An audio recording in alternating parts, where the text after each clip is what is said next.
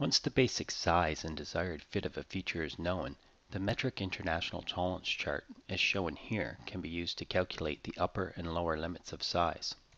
For example, if I wanted an IT6 fit for this 2.5 millimeter hole and was using a hole base fit, I would first find the proper size range for 2.5 millimeters. I would start in the far left-hand column and go down until I find the 2.5 millimeter range. In this case, it is the first row here. Then I would follow this row across to the right until I find the IT6 column, and now I see that the tolerance should be 0.006 or 6 microns. Since this is a hole base fit, I know the minimum size of the hole is 2.5 and the maximum size is 2.506. In order to find the shaft sizes, I would need to go to the proper metric fit chart.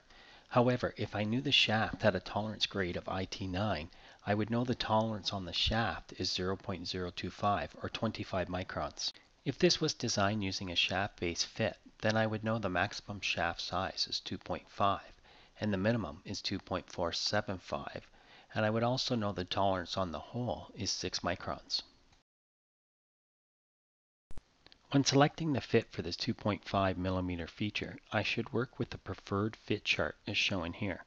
If a loose running fit was chosen using a hole-based system, the hole would have an H11 tolerance and the shaft would have a C11 tolerance.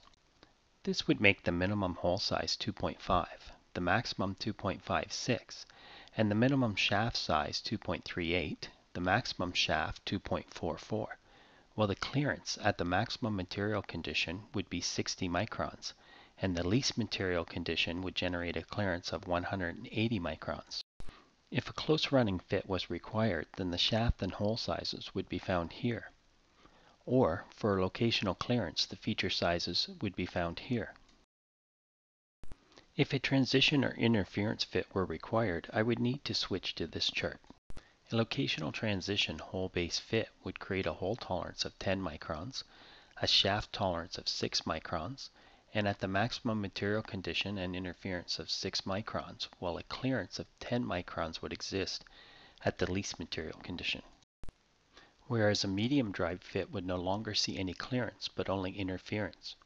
For this fit, the interference at the maximum material condition would be 20 microns and 4 microns at the least material condition. If a shaft-based clearance was required, I would use this chart. Recall, when using a shaft-based system, the maximum shaft size is the basic size, 2.5 millimeters in this case. A close running fit would make the maximum shaft 2.5, the minimum 2.49, while the maximum hole would be 2.52, the minimum 2.506, and the clearance at maximum material condition 6 microns, while the clearance at the least material condition would be 30 microns.